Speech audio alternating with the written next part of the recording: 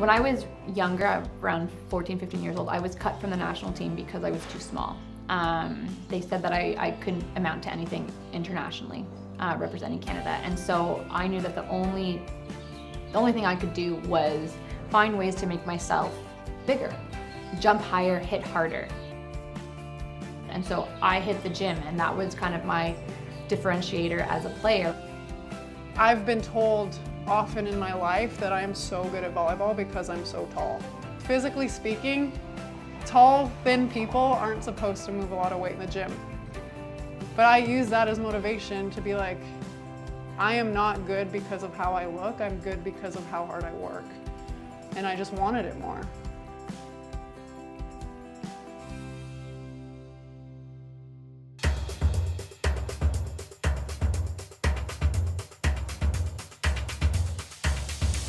Good morning from Ostrava.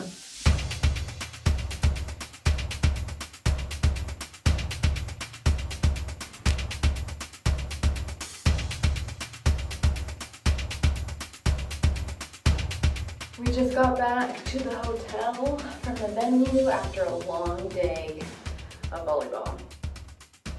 We played 2 strong teams and it felt so good. Like, it felt like we were finally playing our volleyball again. Time to recover, time to get ready for tomorrow. Wish us luck. That one did not go great. We lost to Brazil pretty decisively.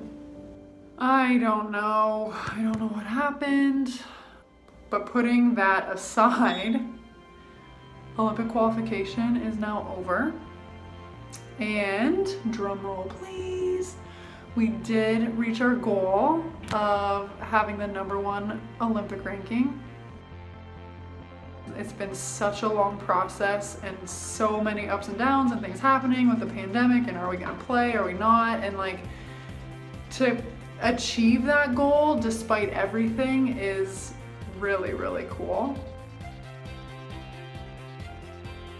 I'm proud of how this team has made adjustments and rallied despite adversity and like unexpected things that have happened with coaching and everything along the way. We knew it wouldn't be easy, and I'm really, really excited for this last stretch to get back to work, to put our best performance on the court when we get to Tokyo. I know we can do it.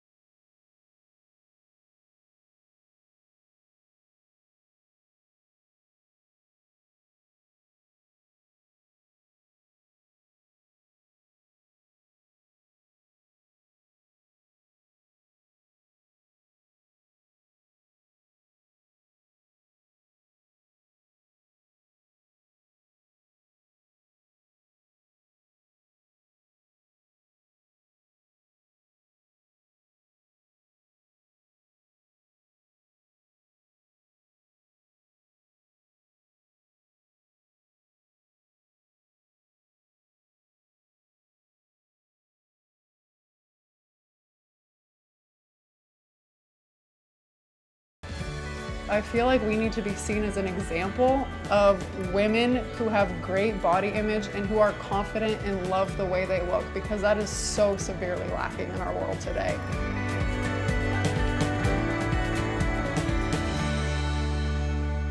I think we went into this partnership knowing exactly what we wanted to accomplish. The thought of being able to call ourselves Olympic champions is something that motivates us both very much. Not only from an athlete perspective, but for the history and growth of our sport in our country. We're hungry. Like, it's been a long time coming. We've waited for this. Yeah. We've worked for this. It's time, you know, like, we're ready. with everything that has happened, we are gonna like storm into Tokyo and just like take no prisoners.